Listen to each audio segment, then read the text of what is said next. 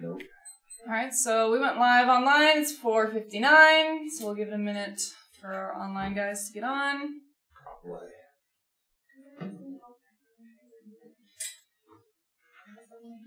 Just keep those still sounds expensive.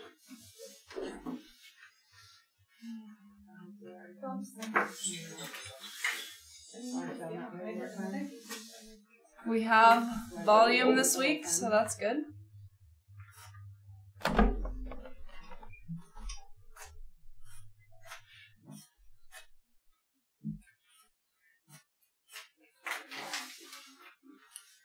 And it is 5 o'clock, so we will get started. This week we are talking about, I always forget to click this screen, SSEs and job competency. Pretty short, again, straightforward, and then we'll have Sal do his little shop moment as well. So what is a short service employee? An employee is considered an SSE, short service employee, for usually the first 6 months of employment. They need to be supervised and trained to do their jobs accurately and proficiently. Supervisors need to be aware who the SSEs are and understand their competency levels, so the employee is not asked to do a job they're not trained to do. Obviously, when supervisors are aware of this, we can organize any jobs that need to be put together according to experience levels. This prevents, obviously, incidents from happening, so employees can be monitored, and again, not doing anything they're not trained to do. So mentors, mentoring is basically placing an SSE with an experienced worker. This is where our training program comes into play. Trainers need to also understand the experience level of their trainees, provide supervision and instruction, and not allow SSEs to perform jobs they haven't been trained to do. So while they're in the training process, we make sure that they are being trained in the proper policies, procedures before they actually do it on their own. I'm really excited for this, for the few trainers that we have currently in the program. We're adding a few more this next week or two. These trainers in this program have a special commitment to Prairie. I'm super excited for them to move on with this program that we've kind of reevaluated. They understand that these incoming employees, these SSEs, are kind of that future wave of Prairie, and that we as a company are only as strong as our weakest link. So, moving on. SSEs, so we went over the mentors, now our SSEs are short service employees. Same as supervisors, we want to make sure coworkers are also aware that SSEs may need help or instruction to perform a job. SSEs, so our under 6-month employees, need to understand that they should ask questions whenever they arise or whenever they're unsure about any aspect they come across. This spans from their first day of training to any other day in the period that they work here. They should also receive training on our policies and procedures, any housekeeping and reporting procedures. Each of these things also differ for different sites as well, so we want to make sure they're getting trained in those too. So on to job competency. So competency is possessing the required skills, knowledge, and qualifications for a job. And job competency is how you apply those skills and knowledge to perform your job. So job competency is used as an indicator to show supervisors whether you should be rewarded for your performance, assisted in improving it, or removed from your job. When job competency is evaluated correctly, both the company and you benefit from it. So this is something we're constantly doing throughout your employment, obviously. We'll go to this next slide here. These are general competencies, so these are just kind of things across the board as an employee, not specifically pertaining to the specific job you do. All of that is done, I'm sure all of you have seen, at least drivers have seen those training packets that you guys do. That gauges where you're at the end of your training and how competent you are in policies and procedures. These general competencies you see more in your annual review type things that we do. So I'm going to throw in our safety focus phrase for those of you online. Safety focus phrase is 6 months of green. So you're a green hat for the first 6 months. So we'll go through this list here. Being flexible means adjusting your personal work style to meet the needs of the job, responding with a positive attitude, and being open to learning new ways to do a job. Detail-oriented is being thorough, having concern for all areas of the job, no matter how small, monitoring and checking yourself throughout the job so nothing is overlooked, and always following procedures and standards. Being a team player means showing your initiative to cooperate and actively be part of a team, participate in meetings and discussions, and helping find solutions to problems that may come up during a job. If you're committed to safety, it means you integrate safety management into every job. You comply with all safety policies and procedures of both the company and the industry, and you complete all environmental, safety, and health training. You also take responsibility for safety. What I mean by that is all of these trainings and topics can only go so far when I present them to you. It's basically in your hands to do the job safely on your own out in the field every day. Effective in communicating means you communicate your thoughts and concerns, present yourself clearly and accurately when communicating with others, use written materials or visual aids to reinforce what you're saying, and ask questions to be sure your message is understood correctly. Obviously, all of this should also be done respectfully. There's a difference in just communication and respectful communication. Responsive to emergencies means you, first and foremost, perform your duties in a way that prevents and minimizes any safety hazards. In addition to that, you know who to contact in the event of an emergency, understand emergency action plans, and communicate that safety and environmental awareness is a priority. Being a problem solver means you anticipate problems and think about how a problem and its solution will affect everyone. So basically, are you asking what if and thinking about the things you will do if that what if happens. You gather all the information available before making decisions, take responsible action even under pressure, and notify dispatch and supervisors of problems in a timely manner. Being professional means you take care not to offend others, practice good hygiene, and have a positive impact on coworkers. And lastly, reliability is the level of dependability demonstrated in all aspects of your job. You show commitment and dedication by completing the job, you're punctual, and fulfill commitments made to the company and your coworkers. So like I said, the majority of these are kind of things you do in your day-to-day, how you carry yourself, and I mean, you all have seen those annual reviews that you do. Each of these kind of come into play during that annual review. So these should be characteristics you're striving for each day out on the job and a part of your workday. Again, pretty straightforward. That's SSEs and job competency. Sally, you're up.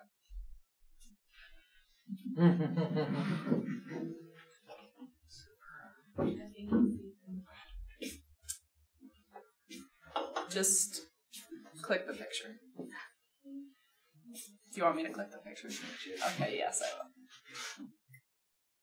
Pretty basic. We're out on location and your packing is leaking. This is on the roper style pumps. You guys have a continuous drip. The best way to tighten these up. You got a bolt on top. There is a bolt on top and bottom. And you need to be careful of pumping honey while you're doing this, otherwise it's not going to be right. You take a quarter at a time to tighten up this pump.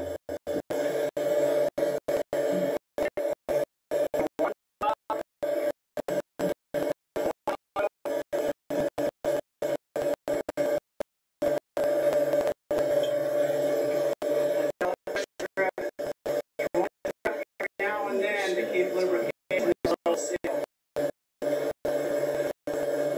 This one here just got just a little bit of a drip, needs to go just a little bit more.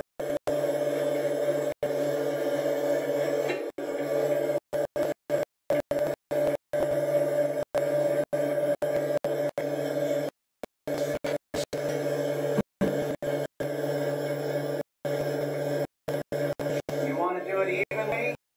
That way, this piece that you see in here is not get crooked, because that will burn out your rope seals just as quick. Just a quarter at a time.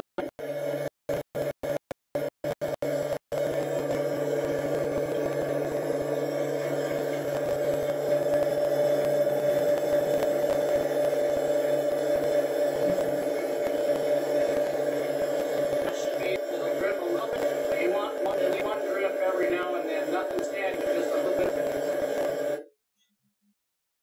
Can I throw something in real quick too? So proper PPE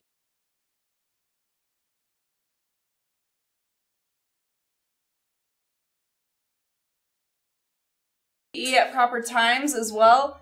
Would this be a proper time to wear gloves? No. No, it would not. In fact, I know it's better to do that while it's running, but I don't think that was a real safe comment, What's that? doing that while it's running. You don't have an option. Why don't you have an option? I've been doing it for 10 years, so I didn't have a Well, then go ahead. quarter to, a little over a quarter to turn piece, and if it's still leaking, then on the off. But when these guys drop the head of a wrench into that shaft, comes out of there, that can be a real hazard. Mm-hmm. You're right, it could be. But anytime that PTO is moving, it's a hazard. But those pump That's why you seals, should shut it. That's why I'm saying shut it off, so it's not moving and not a hazard. yeah, but like I've seen, is when the pump is shut off and somebody tries to tighten those up, they don't do it right, they fire it back up, and then all of a sudden they're spinning that rope seal in there and just ate the whole thing because they're not used to doing it. 90% of the time when we do them. Take a rope seal out from somebody's head. Well, and again, I mean, there's a lot of variables that are going to come into play with that. And I see what you're saying. I get that. What we're basing this off of is a numbers game. What it's come down to is 99% of the people that have done these and showed us how to test this, this is how they ran it. Again, complacency is the issue. A lot of people understand that when they do this, they need to be careful. They need to watch things, and that's what we're shooting for. That's what we're doing the training on it. However, it's going to come down to where you're comfortable. Because again, I don't want to put anybody in fear, have any issues or stress or tension when they're doing this. If you're comfortable doing it your way, that's fine. Understand, in the event that there's an issue and you're doing it your way, it's going to fall back on you. Now, the odds of that happening are minimal, right? I mean, the odds of it being that bad are minimal. It's just that in the event that's where we'll be held on that one. As far as the tooling that's going to come with this, there'll be smaller wrenches. Again, the whole idea was to not lose things. And it was a cost-effective way of making sure this happens. As far as how we do that here in the shop, we'll put it together, adjust it, run it. We're not going to know if it's going to be leaking like that. That one has been ran for a while, worked its way loose, and that's why it needed that adjustment. I do agree with what Jason said as far as them moving, because you do need to have fluid moving through there to see if you are leaking things. However, it's going to come down to where your safety level is. If you don't feel confident doing it like that, then don't. Don't do it, because that's where you're going to get hurt. The other side of it too is we're doing this so we don't have to slow you guys down any. The whole point was, if it's leaking that bad and we have to come out, that's downtime. You got to wait for us. That's the whole thing I'm getting back to. Us going from here out to there. Whereas if this is one thing you can take care of on your own, it's going to save everybody that much more time. So again, work with it, play with it, get comfortable with it. Just don't get complacent with it. That's all. Too tight. Not too tight. Yeah. The biggest issue with too tight is it'll dry everything out, and then you'll have heat transfer. When you have metal and you have heat transfer, it's got to go somewhere, and it will. That's where you seize things up. When metal gets hot like that, it starts at the base of that shaft and works towards the whole shaft, and it works its way out. The shaft can take a lot. Everything else around it can't. It's a thinner metal. It'll bite whatever it can get a hold of when it's hot. So And that collar's pretty thin too. You can break the ears off that collar. Absolutely. And we've seen a couple of those break before too. And again, that's why the moving parts in this are what we're concerned about. The shaft, again, it's stable. It's not going anywhere. The two fingers that go over top of that you adjust, those are moving. The little clip that holds it in, that's all moving, in and out. Same with the bolts. Again, this is to save everybody time. Timing of the essence, that's what we're after here. Again, we're warning everybody to be safe and take your time and do this the right way. So please, by all means, don't rush in and think you know what you're doing and jump in and do it. It's moving. It's going to be a whole different thing. I'll be honest with you. I done it with it moving one time, and I got to tell you, just like he said, I was very nervous. Because you're right. Everything you just said went through my head. Now, I lucked out. I'm going visual. I've seen it happen. But I'm a worst-case scenario guy just like you. So it can be really screwy.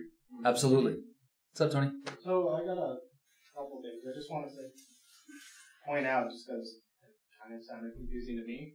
I think what he's saying is like Like, yes, when it's running, you can see it dripping, right? And then you're saying, hit the pump control, not shut down. Then you can do 2/4, turn back on. Just stop the shaft. Yeah. Absolutely. That's what I'm saying. There's so many ways to go about this. Again, find what's comfortable for you, because it's still going to find the end result is what we're after. How you do it is up to you. You know what I'm saying? We can't make you run it and have it doing movement. We can't make you stop.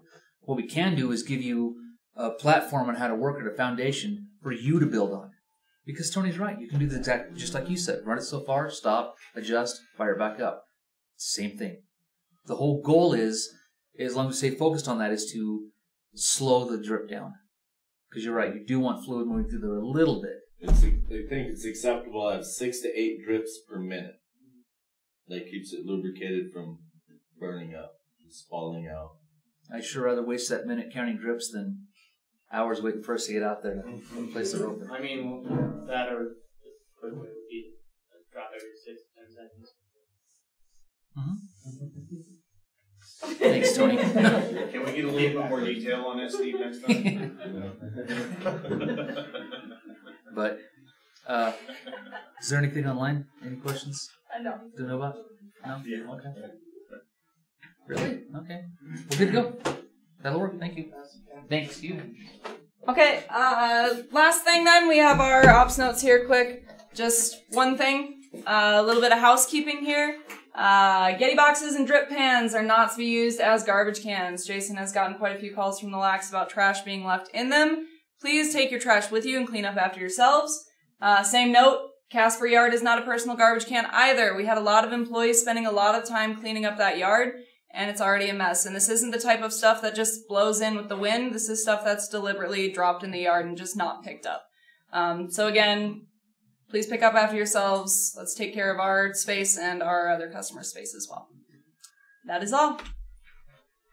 All right, thanks guys. Make sure you're signing the roster before you leave online. Make sure you're filling out the form. Appreciate it.